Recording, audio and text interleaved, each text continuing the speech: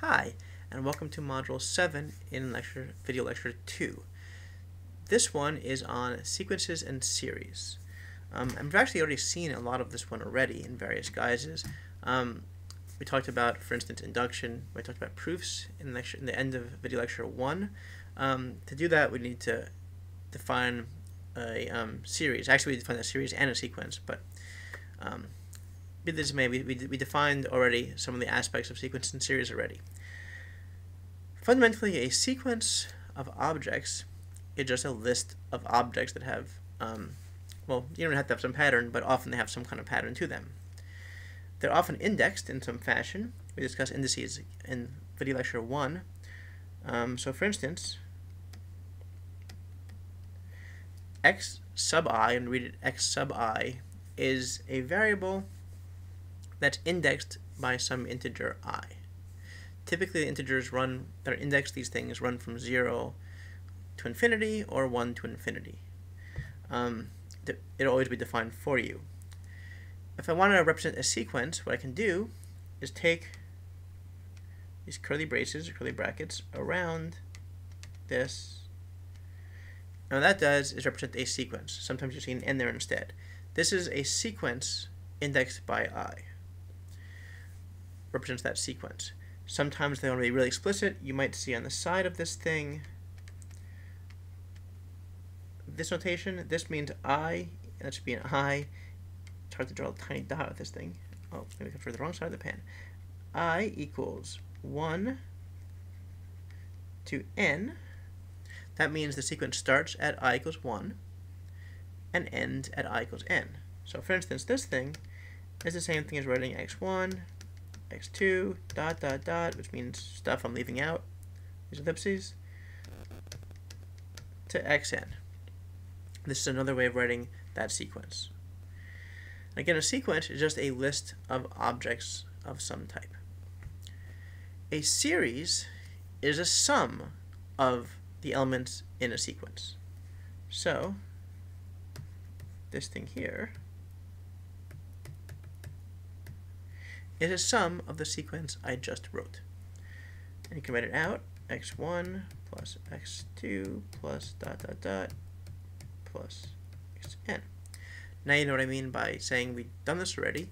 When we define the summation operator, this one right here, we effectively defined a series in that fashion. A series is just the sum of elements in a sequence. Why do we care about this? Well, we care about this in general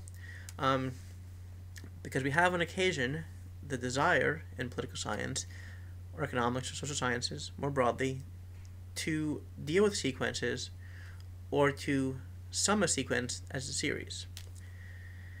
A particular area of interest here, that one example we can give for when we care about these things, is when we're doing game theory. When you have a game in which actions take place over some time period, we call those actions over that time period a history of all actions. And this history is very important because sometimes what happened in the past can affect what you can do in the future and what you want to do in the future.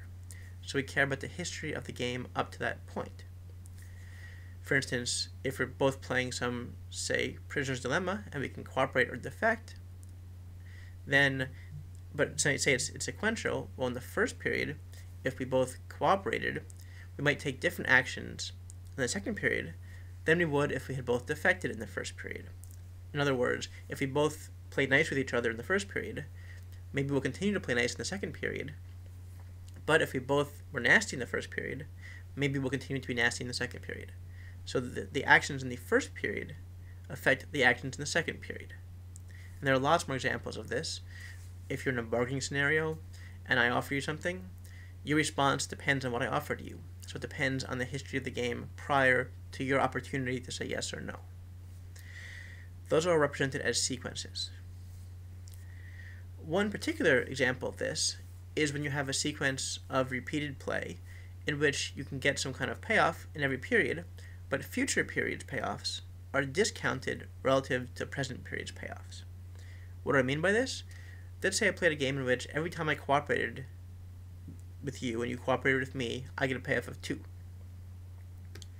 And let's say I got this forever. We just cooperated forever, and we're very happy about that. So I get 2, and 2, and 2, and 2, and 2. But what if my happiness actually decreases over time? So I'm really happy right now. I get my payoff of 2 right now for cooperation. But next period 2 isn't as important to me right now because I have to wait a whole period to get it. Right? What if a period is a year or a decade? It's not as important to me as the present period. Well, I might discount the value of the future period. I do that in game theory by sticking a delta over there, and that's a discounted payoff. Delta is less than 1, so here delta is in the set 0 to 1 with 1 not in that set. And then the next period is discounted. If I wait 2 periods, it's discounted twice. So it's delta squared and delta cubed forever. And I might ask, well, what's the value of the game to me now, taking into account all future payoffs? Well, it's the sum of this series, this sequence of elements, or rather, it's the sum of the series. Well, you can represent this in a different fashion. 2 times the sum from I equals 0 to infinity of delta to the I. That's a series with a sum. Now, we can't sum this yet. First of all, there's an infinity there, and we haven't talked about limits yet. But we'll do that next, the next module. But the point is, you can represent this infinite sum of payoffs as a series.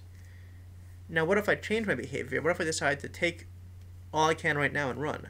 What if I said, okay, well, you're cooperating, I'm going to steal it off myself, and I get a payoff of 4 by doing that. But then, having observed me do that, you never want to do anything with me again. So in the future, I get 0 every period. Now I discount these zeros in the same fashion,